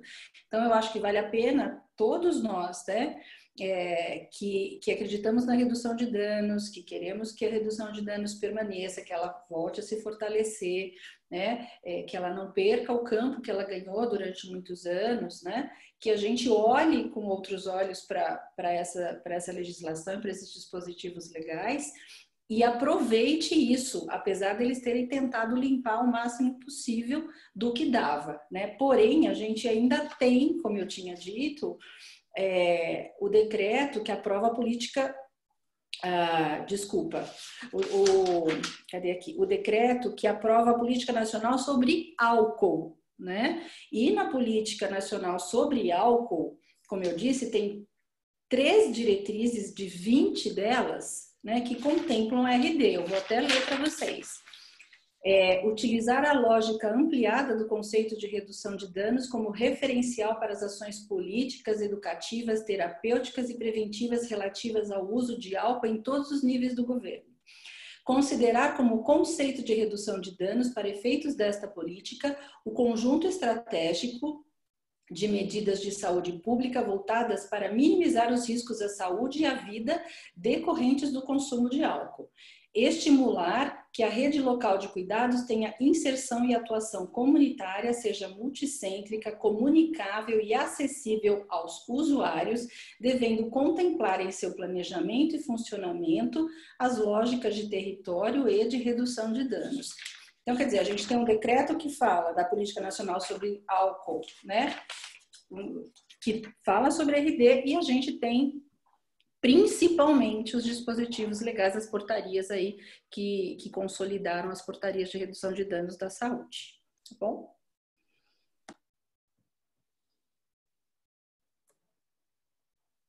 Bruno, Logan, Bruno. Bem, eu vou comentar aqui. Eu já vou comentar das 3 e já vou pegar a provocação do TOEFL ali embaixo também. Eu já comento tudo isso aí. Bem, eu acho que, pegando primeiro a do Vitor, né? Eu acho que... Sei, eu conheço pouco o Vitor, né? Eu sei que mas eu acho que tem uma caminhada aí também. Ele já deve ter visto aí serviços diferentes aí, tentando trabalhar com redução de danos. E o fato é que nunca, não é que foi assim, né? A gente já tinha uma rede trabalhando com redução de danos, longe disso, né? Quer dizer, eu acho que como a coisa se efetivava na ponta, nas diversas pontas aí, né? Nas franjas do Estado aí, nas margens do Estado, muito dos serviços que eu via numa disputa, né? Dentro da equipe, gente que achava que tinha que trabalhar ainda na coisa da abstinência e tal, e exigir do cara seja que ficasse sem usar, ou que sem ter propor de sintério, ou reprovação moral do que o cara está fazendo, não sei o que lá tal. E no outro lado, profissionais tentando também trabalhar com redução de danos, porque também trabalhar com redução de danos não é fácil, né? Quer dizer, é lindo, putz, vamos escutar o cara e fazer, putz, mas é um trabalho também, principalmente, por exemplo, num CAPS AD, dentro das dinâmicas, né? Eu acho que o CAPS AD construído a reboque aí dos CAPs e tal, então, como você vai elaborar a redução de danos ali dentro, né? A equipe, as diversas estratégias e tal. E eu acho que as leis e as portarias políticas, como estava antes, ela legitimava, ela dava mais força nesse embate interno dentro dos serviços ali, para as pessoas poderem discutir mais redução de danos, tentar mais trabalhar na perspectiva da redução de danos. Então, eu lembro de dar, seja a formação pela de lei, a supervisão em CAPS, né, serviço consultório na rua, em que claramente você via essa divisão ali da equipe e que você via lá algumas pessoas assim que nem concordavam muito, nem conheciam muito, mas estavam ali tentando, porque era tipo o tom da coisa ali, né? E daí eu acho que principalmente esse grupo de pessoas é isso, já deve estar tentando, imagino, e então eu acho que essa disputa dentro do serviço fica muito mais difícil também, né? E é isso, mas eu acho que pegando a segunda questão lá, eu acho que é um ponto positivo, né? Que a saúde é municipalizada do jeito que ela está no Brasil e tal, porque daí é isso, todas essas mudanças do governo federal, elas vão se efetivar em cada lugar de um jeito diferente, né? Então, que eu acho que a gente pode perceber, me parece aí em algumas questões, por exemplo, no Nordeste, né? Eu vejo aí no Pernambuco, coisas acontecendo que é impensável aí sul e sudeste do Brasil. Então, eu acho que tem essas coisas que eu acho que facilitam nesse momento, sim, dá para pensar, então, municípios, estados sejam com resistência, mas também facilmente pode virar só bandeira eleitoral e a coisa ficar super esvaziada tecnicamente, assim, de falar que está fazendo só para se opor ao outro e tal, também é facinho, assim, né? Então, eu acho que essa dinâmica toda como tá, ela cria uma precariedade, né, muito grande para quem está trabalhando ali na ponta, no serviço e tal, e que eu acho que é muito difícil, né? Eu não estou na ponta agora, imagino que deve estar muito difícil. Eu acho que eu consigo falar com uma certa tranquilidade porque eu não estou ali nessa ponta, né? E então é isso, né? Eu acho que pegando só o comentário do Toffoli, antes de falar da terapia psicodélica, né? Eu acho que esse plano comunista de dominação ainda não estava bem implementado, né? Ainda não estava totalmente enraizado dentro de todos os sistemas, na cabeça de todo mundo, a redução de danos, assim, né? Então, eu acho que vai ser difícil a gente, quer dizer, a gente ainda tinha muita construção a ser feita, né? Para redução de danos, e agora temos que lidar com outras coisas. E eu acho que é engraçado esse comentário do Top, porque de fato a gente está aqui debatendo seriamente, né, redução de danos, estamos aqui pensando, porque eu não sei se todo mundo leu ali nas questões dele, ele faz uma pergunta, a redução de Acho que danos faz parte de é só a gente que vê isso, quem sabe, né? eu acho que sim. Então, lê, já que você Tá. está A na redução de danos faz leitura. parte de um plano comunista de dominação gramsciana através da implantação da degradação da sociedade, como sugeriu o secretário Quirino Cordeiro Júnior em uma live recente. Então, só para contextualizar, desculpa, pessoal. Achei que todo mundo viu, achei que era um chat isso aqui, não. Então, é isso. Então, essa pergunta, eu acho legal essa provocação do Top, porque, de fato, a gente está aqui conversando seriamente, né, sobre as leis, as políticas, como trabalhar, e os caras, assim, deboche, hipocrisia. A gente pode arranjar vários nomes para esse tipo de fala do cara. Ou é lunático, tudo isso junto também, né? E é isso. Então, assim, não tem nível de diálogo, né, com essa coisa. Então, eu acho que daí é isso, por isso que é embates de defesa jurídica, né, de defender instâncias, tal, para que não se perca muita coisa. E eu acho que é isso. Também, ao mesmo tempo, acho que por isso também eles não conseguem. Teve a lei de drogas, né, que eu acho que eles implementaram aí, que eles passaram, que foi um tiro no pé nosso aí, mas eu acho que muita coisa eles vão fazendo por portaria, por decreto, porque tem uma força de coesão ali que já teve, assim, que também não é tão fácil conseguir, né, a partir desse dissenso construído o tempo todo aí, né, por esses caras. Mas é isso, é o ponto de deboche dos caras, chama a redução de danos de, é isso, plano de dominação do mundo, sei lá, né, enquanto os caras que estão com o plano de dominar o mundo e tal, palhaçada. Mas, e daí eu vou pegar a última pergunta só para comentar aqui, que é a pergunta da Alicia Delgado, né? Como a terapia psicodélica pode auxiliar no processo de reinserção do usuário? Como relacionar a terapia psicodélica com a RD? Eu vou pegar aqui um exemplo só rapidamente da ibogaína, que eu venho trabalhando, que eu estou estudando no meu doutorado, eu trabalho com a ibogaína aí no tratamento de dependência há 10 anos, mais ou menos, e eu trabalhava já na Cracolândia. Que desastre, né? Nada funciona direito, você precisa... Depois de muito tentando convencer o cara a se cuidar, o cara vai entendendo, vai se cuidar, vai cair numa comunidade evangélica que não dialoga com o CAPS-AD, né? Sim, desastre. Daí, eu acho que é isso. Fui buscando outras formas de cuidado e tal. É interessante a redução da ibogaína, que é um tipo de tratamento que não é muito conhecido, né? De uma substância que tem uma planta africana, que se usa para tratamento de dependência desde os anos 60 e tal. E ela, como ela foi proibida nos Estados Unidos, junto com a maioria das drogas em 1970, é uma substância que ela foi sendo usada para tratamento muito de usuário para usuário. Então, o cara tomava a ibogaína, via que ficava bem, ela corta a abstinência de opioide, que é muito pesado, né? A fissura, tal, tem uns efeitos muito intensos, assim. E foi sendo usada muito para um tratamento de usuário para usuário, se desenvolvendo de uma forma assim, que se chama de uma subcultura médica, assim, clandestina, né? Porque era proibida, tal. E ela se desenvolveu muito próxima da redução de danos. O grupo que desenvolveu a redução de danos, que eu falei lá, o Junk Bond de Rotterdam, eles tinham um projeto paralelo, além de fazer o trabalho de redução de danos, um projeto que chama Cash, que era fazer coleta de recursos entre os outros usuários de drogas, para eles comprarem doses de ibogaína e dar para aqueles usuários que estavam precisando dar uma parada, assim, sabe? Porque, de fato, a dependência de heroína é tão intensa, assim, né?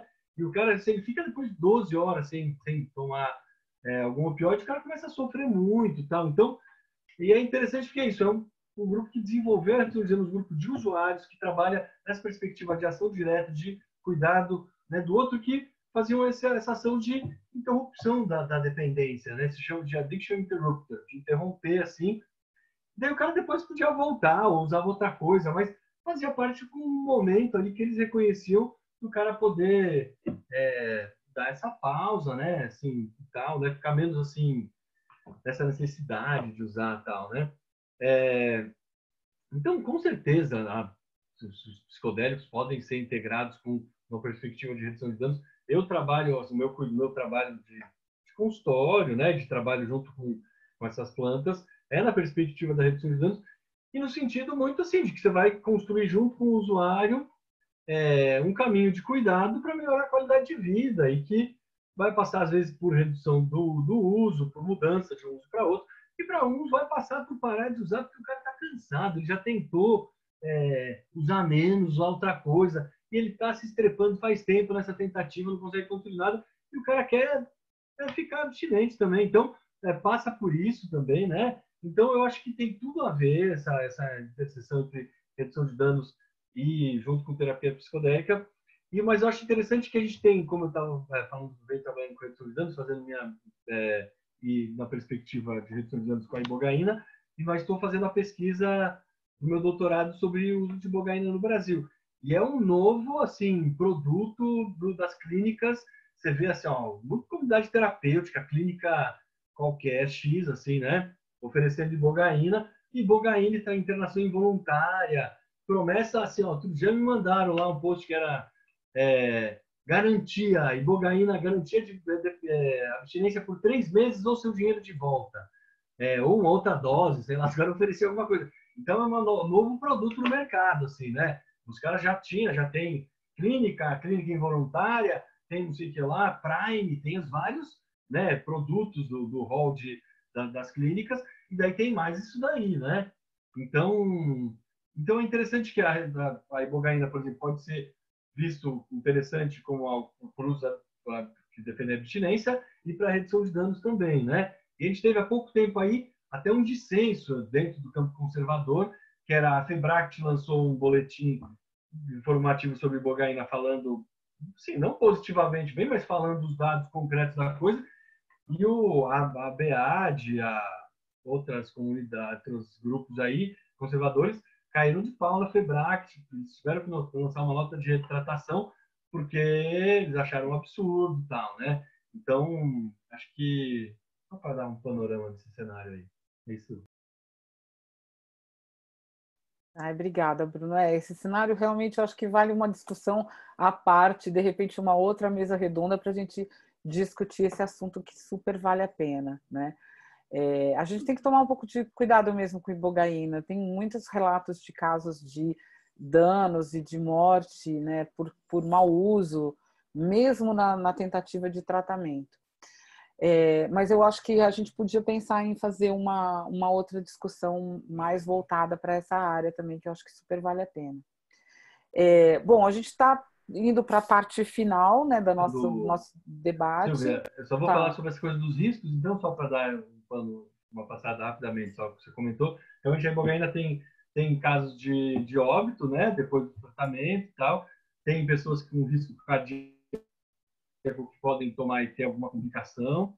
Então, ela vem sendo usada de forma responsável por algumas clínicas, mas existem já dados sobre como é possível fazer um uso seguro. Então, para qualquer uso, por favor, que as pessoas se informem e tomem muito cuidado.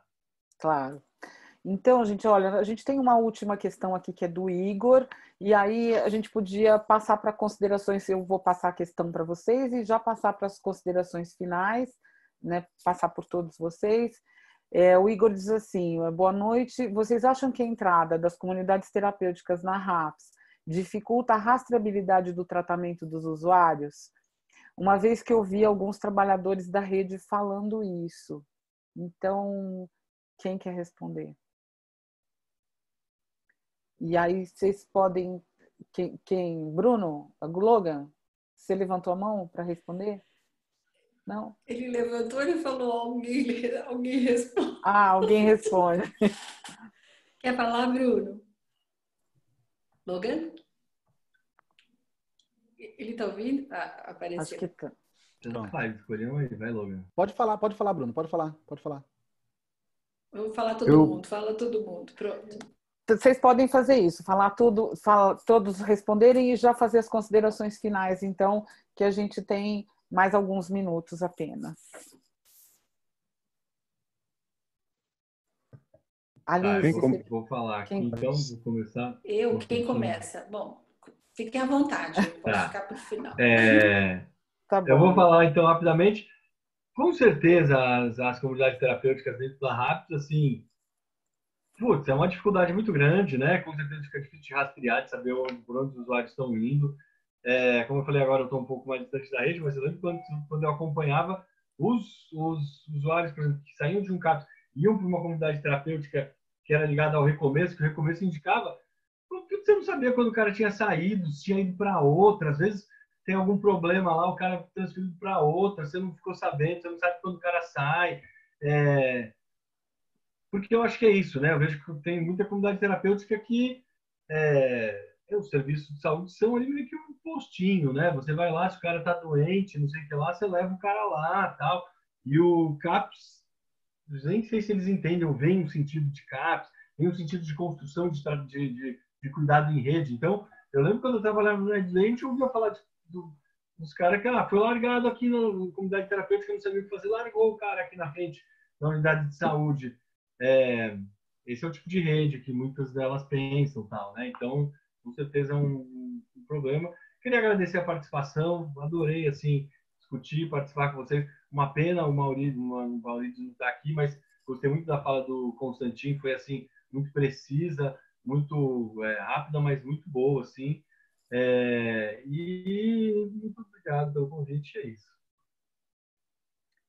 Maria Alice.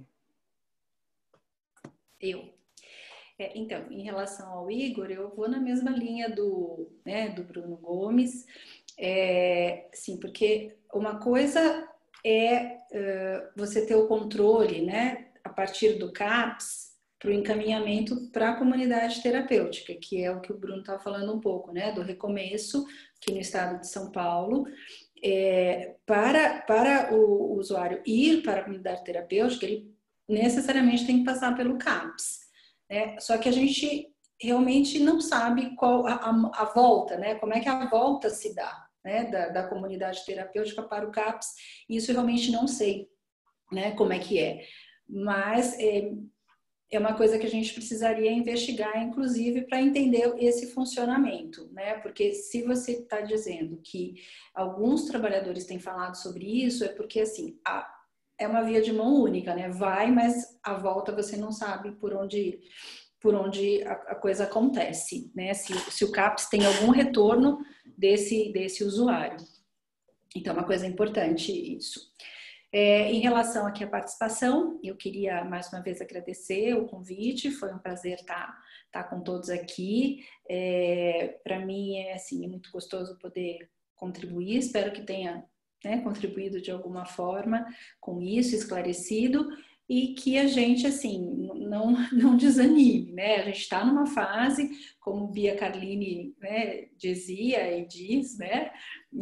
Dizia porque isso está na tese de doutorado dela, a gente tem ondas, né? Ciclos, né? De repressão, de intolerância, tolerância, intolerância, e a gente está num ciclo de intolerância, que excluíram um monte de coisa aí da redução de danos, incluíram a abstinência, mas, assim, a gente não pode perder de vista que existem os dispositivos legais que ainda tratam sobre isso, falam sobre isso e que respaldam esse trabalho, tá?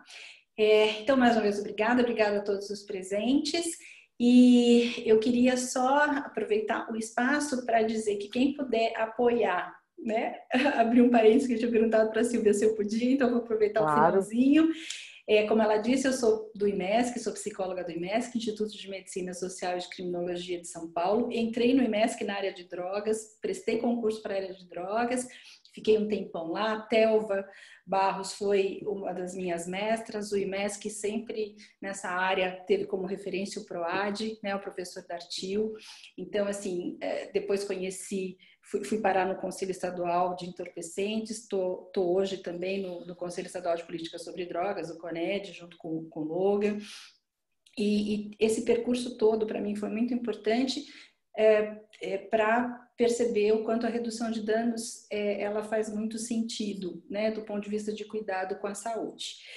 Mas, porém, o que eu queria dizer em relação ao IMESC é que o IMESC está previsto para ser extinto por um projeto de lei do governador Dória, o projeto de lei 529, de agora, né, e está tramitando em regime de urgência. São 10 órgãos previstos de extinção, inclui o IMESC, entre outras coisas. Então eu queria pedir o apoio de vocês, né, para quem puder nos apoiar. A gente tem Instagram, o Instagram Fique MESC, Facebook Fique MESC, Twitter Fique MESC, porque o IMESC, assim, muitas pessoas da área de drogas conhecem o IMESC por conta da área de drogas, né? Lurdinha Zemel foi diretora do Centro de Estudos e foi a primeira presidente do Conselho Estadual de Entorpecentes.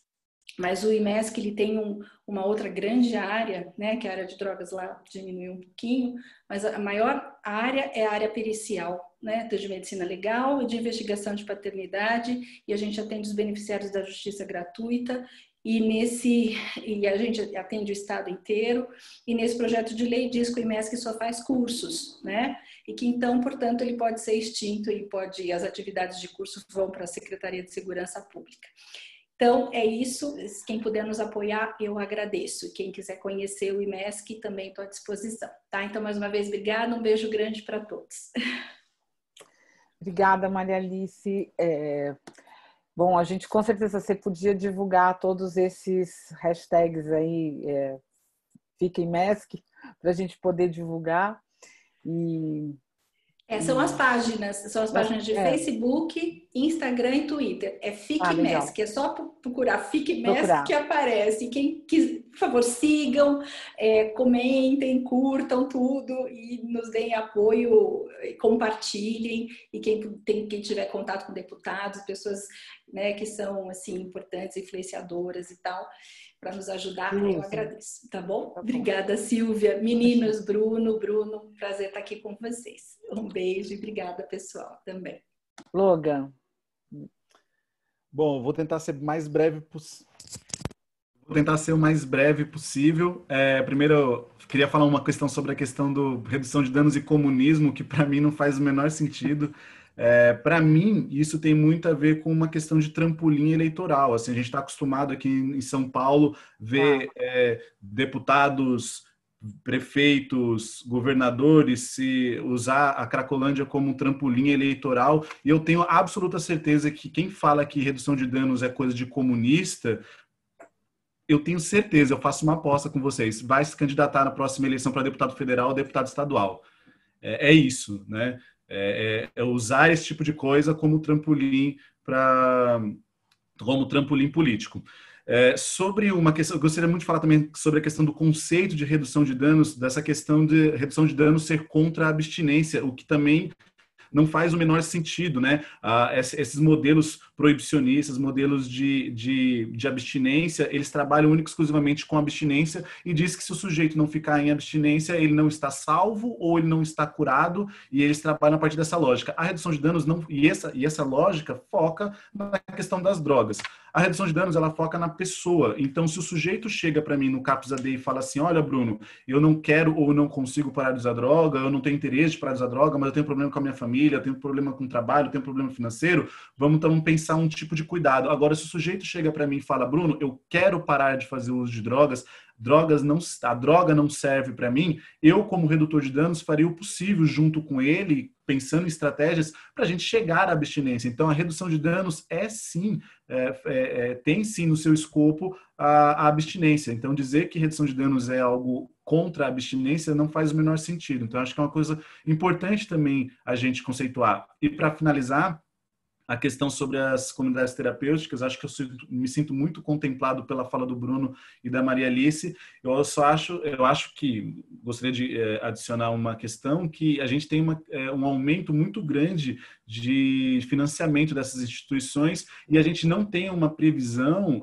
não existe uma verba específica para fiscalização. Eu acho que é importante a gente saber onde está sendo aplicado esse dinheiro, como que ele está sendo aplicado, como que o tratamento está sendo feito, se tem violação de direitos humanos ou não, né? E quais são os critérios para estar ou não nessas instituições. Eu acho que isso é extremamente importante. Acho que as outras coisas eu fui bastante contemplado. Eu acho que é isso. Então, gostaria muito de agradecer a Maria Alice, gostaria de agradecer o Bruno, a Silvia, o Constantin e a OAB pelo convite. É muito bom estar aqui com vocês essa noite. E todas as pessoas que nos acompanharam nessa live. Muito obrigado. Obrigada, Bruno. Bom, Silvia, obrigado. Eu vou querer, então, falar mais um pouquinho. Bom, então a gente viu que redução de danos é esse diálogo aí para a possibilidade de caminhos a serem percorridos para a construção de autocuidado, né? A gente tem uma lei municipal em Salvador sobre redução de danos, então é um marco normativo importante, né? E aí procurando dialogar com o Dr. Quirino, já que nós estamos vivendo num ambiente de guerra psicológica, de desinformação, é preciso dizer, então, que ações de saúde dirigidas a usuários ou a dependentes que não podem, não conseguem ou não querem interromper o uso de drogas e tendo como objetivo reduzir os riscos associados, essa é a definição de redução de danos que está no artigo 90 da Portaria de Consolidação do Ministério da Saúde número 5 de 2017. Né? Com relação às comunidades terapêuticas, eu acho que renderia um debate só para falar do regime jurídico das comunidades terapêuticas. Existem uma série de normas estaduais e também uma série de normas que vêm sendo editadas pelo Ministério da Cidadania, e aí caberia uma análise mais detida sobre o funcionamento das comunidades terapêuticas. Há no Estado de São Paulo um manual para as comunidades terapêuticas e a lei de drogas hoje ela é clara quanto ao requisito da voluntariedade. A questão é ver como as comunidades terapêuticas poderiam participar, né, da rede socioassistencial e a rede de saúde, né? Bom, e aí, enfim, podendo responder também algumas perguntas que foram feitas, né? Bom, terapia psicodélica ou terapia com psicodélicos, né? Eu sei que, por exemplo, no Canadá já tem estudos do óleo de canabidiol para a pessoa que está ao vício de opioides, né? Ou reduzir os opiáceos, né? E também tem estudos do canabidiol para dependentes da própria maconha. Quer dizer, veja como o óleo de canabidiol, quer dizer, um medicamento a partir da cannabis pode também ter um papel para a pessoa reduzir também a dependência da própria cannabis, né? E aí, enfim, caberia, digamos, editais para fomentar pesquisas de redução de danos com substâncias, porque, por exemplo, a resolução do CONAD, que versa sobre o uso responsável religioso da ayahuasca, condiciona, né, o uso terapêutico a pesquisas, né, com profissional habilitado, né, e com o registro de uma pesquisa no comitê de ética. Então, poderiam ser incentivadas pesquisas nessa linha, né, para que fosse investigado, então, como a medicina tradicional, ou como se chama aí em outros lugares, medicina psicodélica, né, mas no caso, como a medicina tradicional indígena, no caso, por exemplo, do uso da ayahuasca, poderia ter um papel também para auxiliar pessoas em situação de dependência. Então, eu agradeço, fiz uma fala de improviso, mas procurei aqui, então, suprir a falta do nosso colega Maurides e obrigado a todos que aceitaram o meu convite e estiveram hoje aqui conosco. Obrigada, Constantino, duplamente de novo. Bom, antes de passar para o encerramento, eu queria fazer 2 destaques aqui. Eu estava lendo as questões que foram encaminhadas para nós, para os palestrantes, né, numa parte de questões, mas no chat existem várias manifestações que só agora eu pude ver, várias manifestações de elogios, de comentários, inclusive pedindo os contatos de vocês. Então, antes da gente encerrar, eu sugiro que vocês entrem no chat para poder observar, porque eu não vou fazer a leitura agora de todos os elogios, tem bastante coisa aí, muitos cumprimentos, né, a vocês que estavam falando, e se vocês puderem, então, deixar no chat os seus contatos, né, para as pessoas que estão solicitando, eu agradeço, né.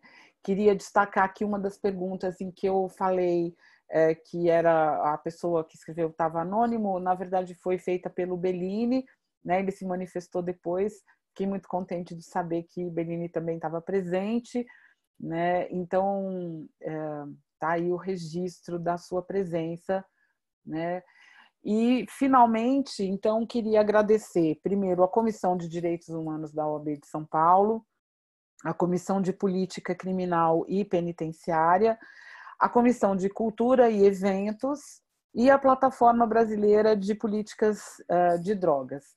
Queria agradecer muito o tempo de vocês, a participação de vocês, Maria Alice, super querida amiga, o Logan, também já parceiro aí, a gente já tem se cruzado várias vezes, né, Logan? E o Bruno Gomes, que a gente perdeu contato, né, nos últimos tempos do Leipzig, infelizmente, eu não pude mais participar, mas bárbaro o seu trabalho de bogaína, é uma coisa que me interessa bastante também. Então, queria te agradecer também a participação. Constantino, mais uma vez, obrigada por ter quebrado o galho aí da presença do Maurides, foi ótimo. Toffoli, um beijão para você, que bom que você estava participando também, né? Eu acho que todos aqui mandam um abraço. E, enfim, né? A vocês que estão assistindo, obrigada pelas perguntas, pela participação. Eu sei que esse é um tema que ainda a gente tem muito a discutir, né? Eu queria aprofundar questões relacionadas com redução de riscos e redução de danos, né? Para toxicologista é uma coisa super importante e é muito diferente.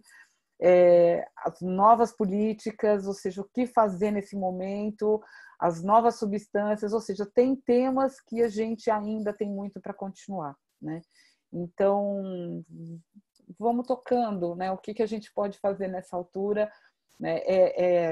Ir levando em frente e resistindo até o fim, né? Para ver se a gente consegue melhorar um pouco essa situação que a gente vive hoje, né? E quem sabe um dia mudar essa política de drogas proibicionista que a gente tem para uma coisa muito mais voltada para as pessoas e para a saúde, para as condições de uso de substâncias.